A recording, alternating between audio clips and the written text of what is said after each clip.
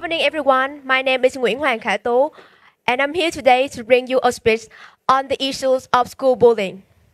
So why choose this topic? Why choose this topic?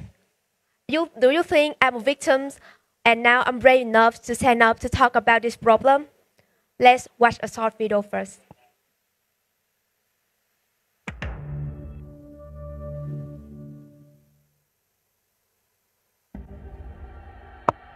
I'm a survivor. I'm not gonna give up. I'm not gonna stop. I'm gonna work harder. I'm a survivor. I'm not gonna give up. I'm not gonna stop. I'm gonna work harder. I'm a survivor. I'm gonna make it. I'm a survivor. Keep on surviving.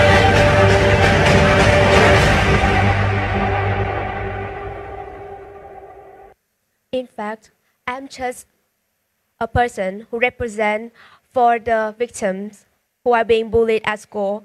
I'm a high school student, and over a year I've been through elementary and middle school. I witnessed a lot of school bullying, from big and small, from minor incidents of harm such as verbal violence to the biggest cases, physical physical violence that affect student violent mental health, that affect children mental health. A non-governmental organization researched that on 9,000 students in 4 Asia countries, including Vietnam, showing that on average, 7 out of 10 students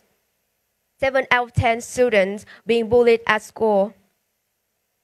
And shocking that Vietnam ranked second with 71%. And being bullied, at first victim negatively affected. First, affected physical health. Second, it will affect mental health. Children are being bullied, may drop out from school. They lock themselves in the room because they want to avoid school bullying. And research showing that children who experience parental violence at school, at home, is more likely to cause violence and bullying at school. And conflict online lead conflict in real life. When they have conflict together in online, they will like acting out and fighting in school. And this is a true story of my friends. This is an example of school bullying in real life. I have been a victim of school violence. It was really a nightmare for me in my own middle school. During the 4 years of middle school, they used violence to make me do what they wanted, using violence to make me do the homework. They even beat me for no reason. The school knew it, but only concealed and lightly punished for fear of affecting the honor of the school. I even changed schools, but I still brought the friends to find me.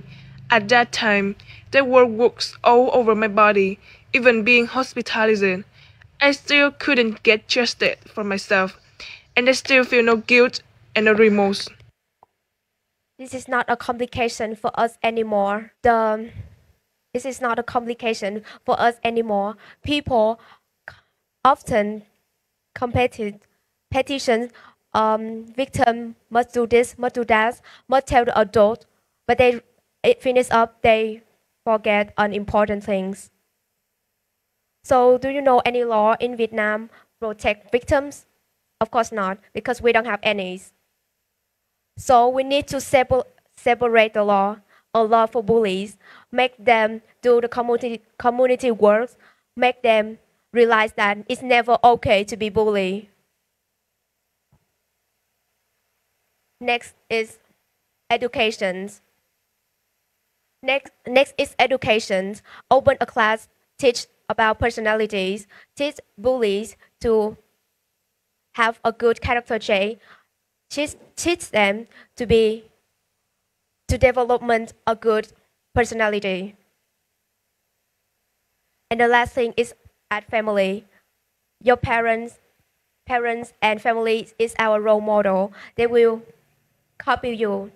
If you be nice to them, you love them, they will follow you and they will do that to everyone.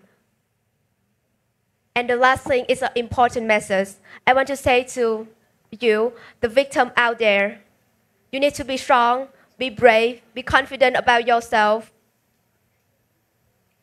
Don't rely on anyone because only you can protect yourself. Do something, stand up in front of the face of bullying. Let's show the teacher, the school, and everyone out there that those acts of bullying need to be stopped. Thank you for listening.